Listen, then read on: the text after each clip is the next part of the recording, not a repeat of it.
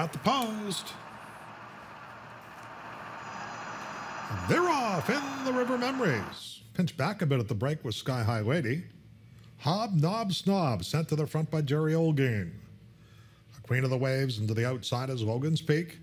Then back to the duo of Part the Seas inside and T-Game outside. After that eventful start, Sky High Lady trails this field as they run through the first turn. And Hobnob Snob is dictating the pace. Hobnob Snob leads it by 2 lengths to Logan's Peak. 24-1 for the opening quarter. Queen of the Waves, a relaxed third, is down on the rail and 5 lengths off the leader. Part the Seas in 4th position, then T-Game and Sky High Lady with just under 5 furlongs to go. And loose on the lead is Hobnob Snob. Olguin takes a peek back, sees Logan's Peak 2.5 lengths in behind. Queen of the Waves in 3rd position. Then Part the Seas.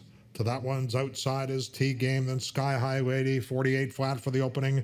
4 furlongs, still chasing Hobnob Snob with 2.5 furlongs to go. Logan's Peak's making a move now, as is a Queen of the Waves. Queen of the Waves is 3 wide and gaining ground. In the orange, Part the Seas is 4th.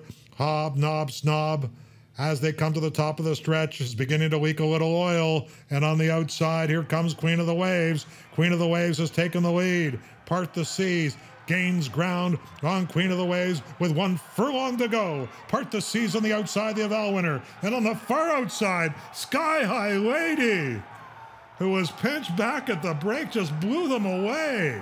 Sky High Lady and the River Memories. That was some performance over Queen of the Waves and Part the Seas. Logan's Peak was 4th.